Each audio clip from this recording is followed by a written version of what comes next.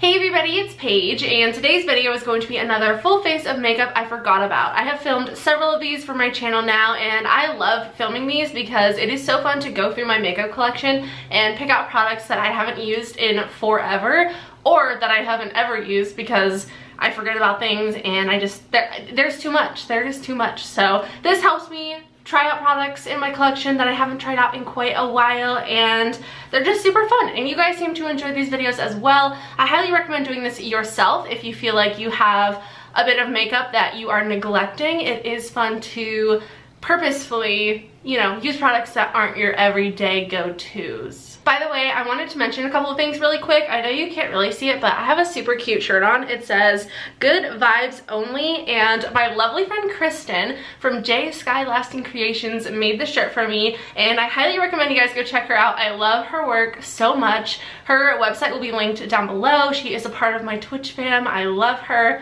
Also, I mentioned in my most recent PR haul that I got this tumbler sent to me, and I had a lot of questions on it, and I realized I completely forgot to put her information in the description box, so I wanted to mention it again.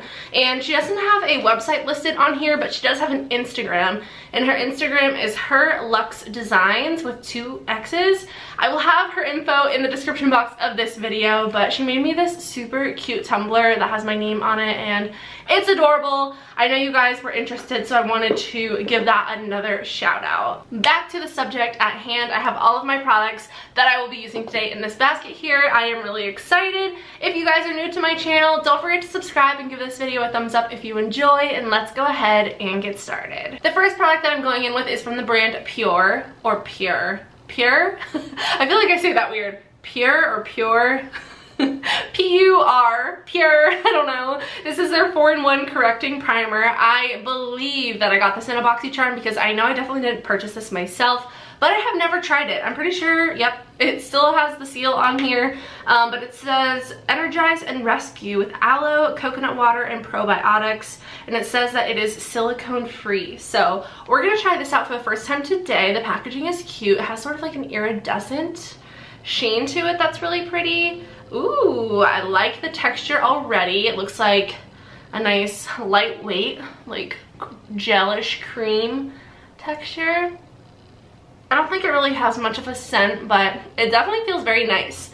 It's quite thin, which is interesting. I honestly haven't tried a lot of products from this brand, but I actually did purchase their foundation. This is the 4-in-1 Love Your Selfie foundation when Brittany Raquel and I switched favorites. So I have tried this, but other than this, I don't know that I've ever tried anything from their brand.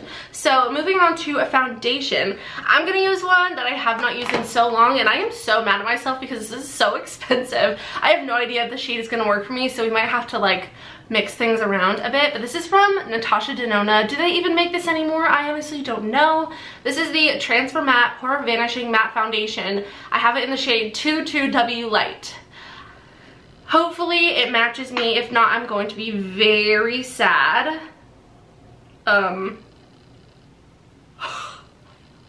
This is like, oh my, that is not good. That is not good. Oh! This just like, oh, that's embarrassing. Okay, I think I got down to regular product. We are good. Let's see, I feel like this is going to be way too light. It looks really light compared to the redness on my face, but honestly, I might be able to make this work. I'm using my Stands Out Beauty Sponge. I have been loving this recently. It has been taking the place of my all-time favorite sponge, which is the Real Techniques Miracle Complexion Sponge. But I love that you don't have to wet this one. So the foundation is looking all right. I definitely wish that I had it in a little bit of a darker shade, but it doesn't look bad. I wonder if it has the claims on here other than it being matte. Oh, I found it. So this is a $45 foundation. Let's see, it is supposed to be full coverage, for combo oily skin, matte finish, medium to full coverage. I would say that's true. I kind of like went a little bit lighter handed with it just because it isn't exactly my shade. So, but it actually doesn't look too bad. I really like it. I like the coverage that I'm getting. I like the finish. It has a little bit of a sheen, like a tiny bit, but it's definitely a matte foundation. For concealer, I'm going in with this one from Makeup Revolution. This is the Conceal and Define Infinite. I don't know if I've used this before or not, but it is their longwear concealer, crease proof with niacinamide in it, and I have it in the shade C6. I love their regular Conceal and Define concealer, but this is like a big one, and I guess the formula is slightly different. I don't honestly know what the difference is, but I feel like I really like this color. Ooh, it looks so bright on camera. I think I kind of used a little bit too much, maybe. Maybe just a little bit. So how is everybody doing today? I would love if you guys could comment down below something good, whatever it is, whether something good happened to you, you're excited about something, just leave me a comment down below with something good. Dang, that concealer, very, very full coverage. I really, really like that. All right, so for powder, I'm actually using a powder that I recall not liking. This is from Kylie Cosmetics. This is the Loose Illuminating Powder, and is this a setting powder? I thought this was a setting powder. Maybe it's not. Maybe I should use something different. Sorry for the tease. I'm gonna go pick something different because I did not realize there's like actual like glitter in here. All right, this powder is from Ciate. This is the Everyday Vacay Coconut Setting Powder. I have never used this before. I got this in a BoxyCharm, so this will be fun to try. All right, so I'm gonna take this powder and set my under eye with this sponge. I always get nervous when I try new translucent powders after trying that Flower Beauty one. I don't know if you guys remember that. If you do, comment down below and let me know, because that was a train wreck. It was like the weirdest experience I've ever had with a powder, and I'm always afraid something like that's gonna happen to me again. It definitely has a little bit of a coconut fragrance, and I know I'm using a lot of powder. That's just how I am, in case y'all are new here. Also, I do feel like that foundation oxidized a bit, which is perfectly fine with me because it honestly is a really good shade match. This powder smells so good, and I love the packaging, so I have high hopes for this. Those are the reasons why I have high hopes. Just kidding. But I'm just gonna take a little bit extra powder and finish dusting off the rest of my face. Let's see. Is there still a white cast? All right, our face is looking good. Definitely looking very dry and matte, which is to be expected, so we will definitely have to compensate with some setting spray. I do feel as though it left a bit of a white cast on my face. I'm not sure how well it's going to pick up on camera, but I definitely feel like I can almost see the translucent powder, so we'll see how it looks at the end. But I am gonna go ahead and spray my face with setting spray because my face is quenched. Wait, not quenched. It needs to be quenched, right? Now that my face is soaking wet, I'm gonna use this fan that I got from Amazon because of Jaclyn Hill. I plan on filming an updated, or like a part 2 of Jaclyn Hill Made Me Buy It. I have an entire list on my phone. So that video should be coming pretty soon, and this will definitely be there. I just got this in the mail yesterday, so this is my first time using it, and it feels so good. Also, I found out that it's also like a charging like power bank, so the fan like detaches, and you can use this to charge your phone or like your Switch or whatever device uses a USB. So yeah, thought that was pretty cool. And it also folds up, so it's pretty compact, but I like using the handle. Moving on to bronzer, I'm a little bit nervous because I'm gonna be using some products that are really old. I really need to get rid of these. These are so old. The packaging dates them. They have updated their packaging so long ago, and So yeah, I have the Too Faced Milk Chocolate Soleil bronzer and the Chocolate Soleil bronzer. I wasn't sure which one to use. I don't know which color I prefer now, but I used to way prefer the Milk Chocolate Soleil. So as you can see, there is quite a bit of a color difference. So, I think I'm gonna try the regular Chocolate Soleil and see how it goes. I have not used a Too Faced bronzer in I don't know how long. Okay, so I definitely went way too heavy-handed with this. I totally should have gone milk chocolate. This is really intense for me, so I just have been sitting here with my fan on buffing away at this bronzer because it's a little bit much. So yeah, it's time for me to get rid of those anyway. I finally come to terms with it. I got rid of most of them, but I think I kept like 3. So it's time for me to get rid of these Too Faced bronzers. Maybe I will one day repurchase the Milk Chocolate Soleil in the new packaging, but we all know I don't need another bronzer. For blush, I'm going in with this Wet n Wild Color Icon blush. This is in the shade Pearlescent Pink. I used to love this blush and just this formula in general. I think I have like 6 different shades.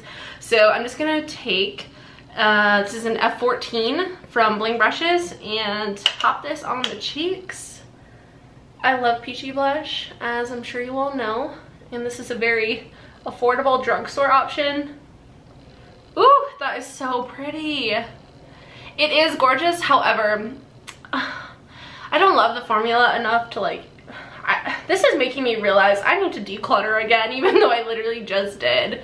But I have all of these shades, but I don't love the formula enough to have every single shade that they own, or that they have. Jeez. I don't love the formula enough to own every single shade that they have. There we go. But this one is really nice. I really do like this one because I love the color. And the formula is great for drugstore. So yeah, Pearlescent Pink. It's more of a peach, but we get it. I went ahead and did my brows off camera, but I just used the Benefit Precisely My Brow Pencil and the 24-Hour Brow Setter. This is like my go-to brow combo at the moment. Super easy, super quick. I love it.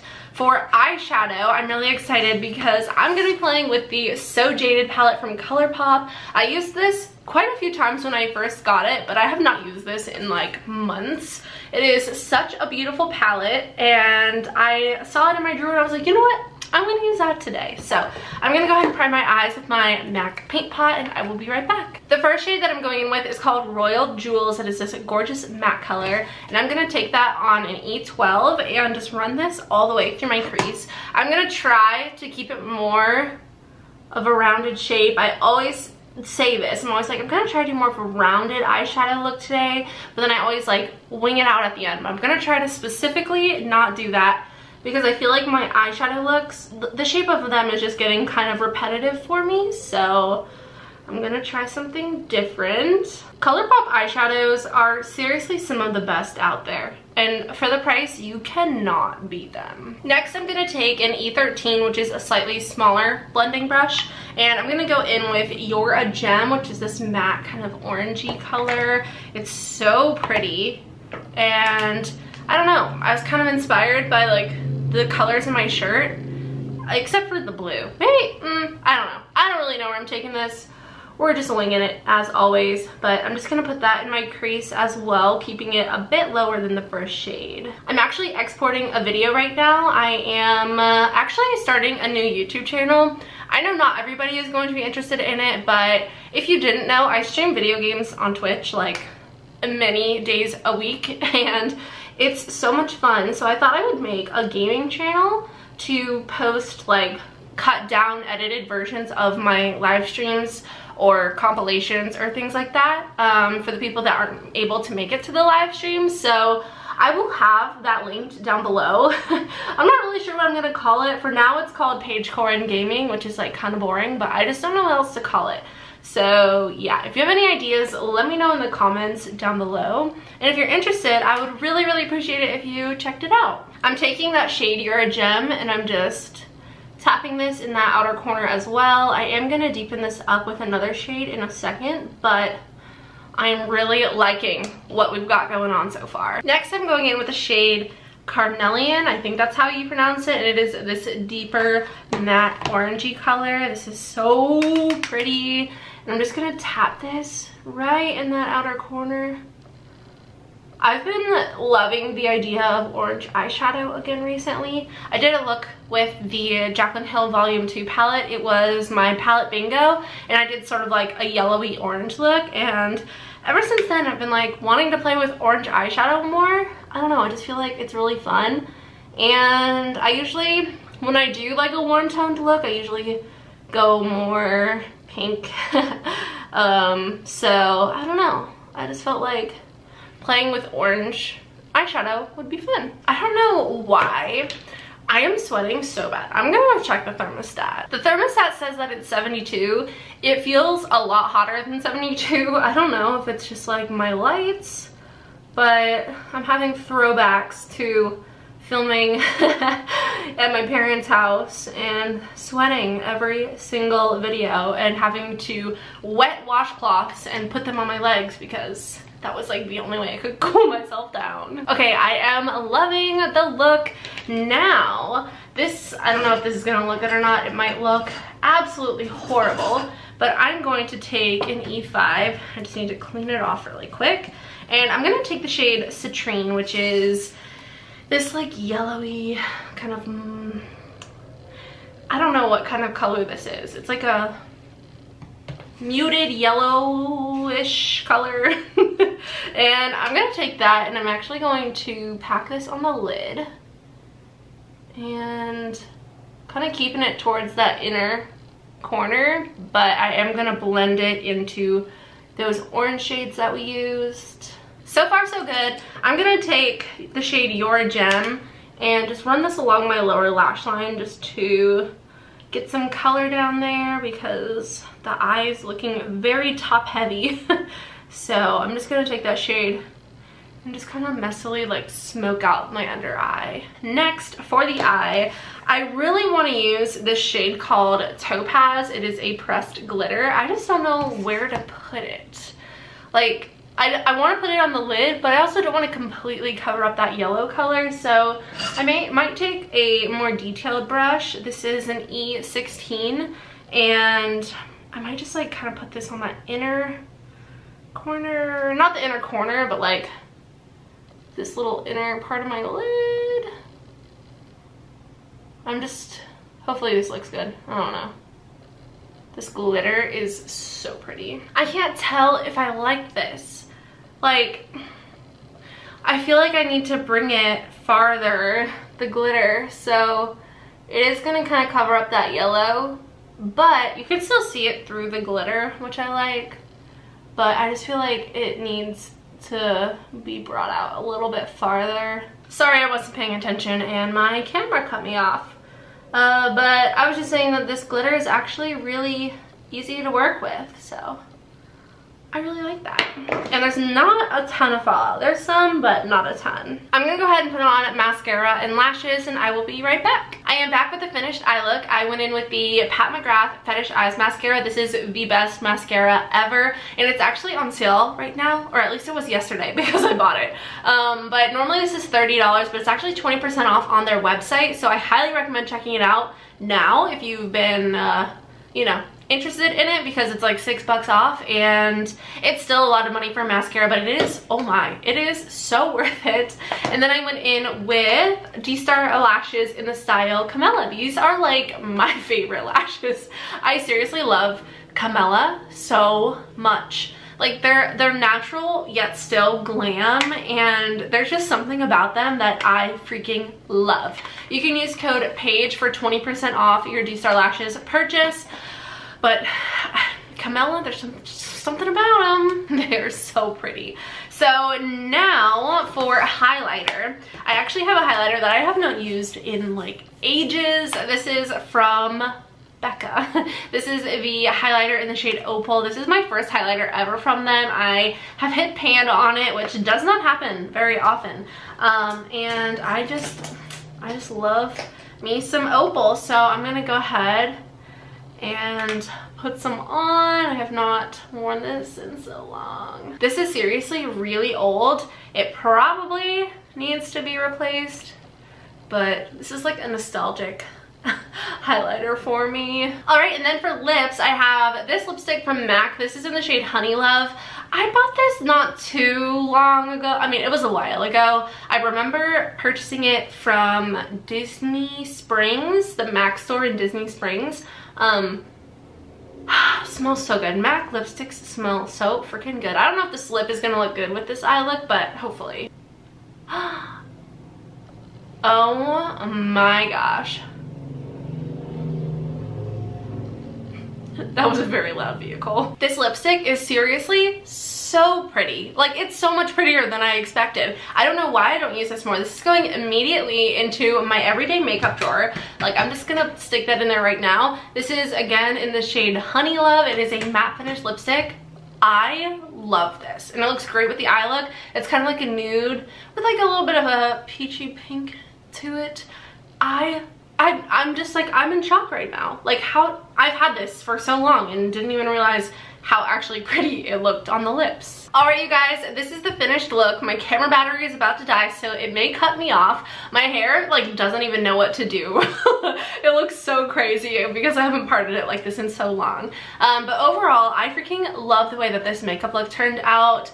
The primer I feel like is really nice. The foundation is all right.